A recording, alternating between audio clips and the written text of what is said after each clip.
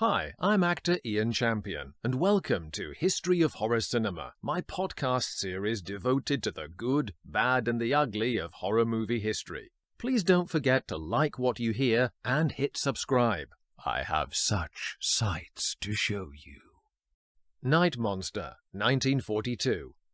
October 1942 saw Universal release a horror B feature without the energy and marquee value of their famous gallery of horror monsters. Night Monster is professionally assembled but dumb, and possibly in awareness of this, the studio bolstered it with two of its name genre actors, Bela Lugosi and Lionel Atwill. The result somewhat backfires as their wasted presence compounds its unremarkability.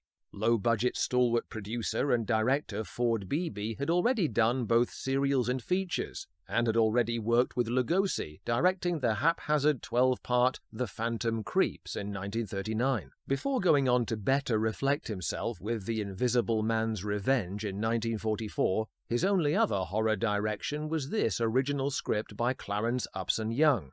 The premise is based around Kurt Ingston, Ralph Morgan, a wealthy man rendered wheelchair-bound after the ministrations of 3 doctors failed to stem his bodily paralysis. He has invited all 3 to a presentation of a revolutionary new cure he believes he has undergone. Meanwhile, his palatial home is also occupied by a colourful collection of staff and family. There is his sister Margaret, Fay Helm, who is constantly badgered by concerns of insanity, unhelped by the claustrophobic cosseting of her frosty housekeeper Miss Judd, Doris Lloyd. Running the home is their swaggering, inappropriately lecherous chauffeur Laurie, played by familiar Western actor Leif Erikson, who later found fame as Big John Cannon in TV's The High Chaparral, and Lugosi as Ralph the Butler, whose role is relegated to providing furtive reaction shots from the side as each sinister event unfolds. This suggests some murky involvement in the plot, and yet he has none. In fact, he is no longer even used in the climactic build-up and payoff, a criminal oversight for his last top-billing role for Universal. Further evidence of wastage arrives in the form of Lionel Atwill as Dr. King, along with Doctors Phipps and Timmons, Francis Pierlot and Fran Reicher respectively. The 3 of them are not painted as greatly sympathetic. They attempt some gallows banter about the lucrative financial support of Ingston while they tinkered with him, until they remind themselves that we left him a misshapen thing that must hide even from the servants in the house. This prepares us for an awful creature, and yet when Ingston comes down, he is an invalid of relatively normal appearance, albeit with a genial surface covering a fierce command used to being obeyed, coupled with veiled intent towards his reunited doctors. I don't think you've ever been properly rewarded, but you will be.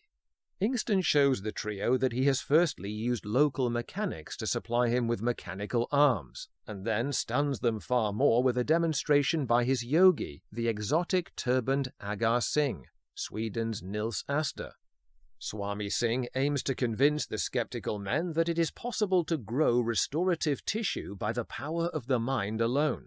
Even the composed Ralph cannot resist a smirk at the preposterousness. Singh materializes a kneeling skeleton holding a box leaking blood, inside of which is a ruby. Just as the medicos try to process this miraculous apparition, it vanishes, leaving nothing but a pool of blood. This souvenir mark then becomes relevant over the course of the film, as each of the doctors is systematically murdered. Atwill is actually the first one to die, making his brevity of role as ignominious a waste as Lugosi's. Opposing the forces of evil are Dick Baldwin, a strong, heroic Don Porter who would later tangle with monsters for Universal in 1946's She-Wolf of London, Dr. Harper, Irene Hervey, who's been brought in by Margaret to prove her sanity, and an enjoyably irascible turn by Robert Homans as the squinting and cynical Constable Captain Beggs. He is eternally on the verge of blowing his top at the unlikely possibility that their host is somehow equipped with magic legs. When Ingston proves his incapacity by revealing his stumps under the bedclothes to he and Dick, Beggs is apologetic for the insensitivity of their accusation. Gradually, though, after all 3 doctors, Millie the housemaid, and now Laurie are bumped off, they're running out of other suspects. Observing the dead chauffeur slung on a closet coat hook, he growls, "Well, there's one thing certain, he ain't guilty." Mercifully, what we have been suspecting for the entire film is true, that Inkster had harnessed his mental powers enough to give himself strangely lycanthropic legs for nocturnal murderous walkabouts. These hairy specimens come to life briefly as they disappear in death after a fatal gunshot by Singh.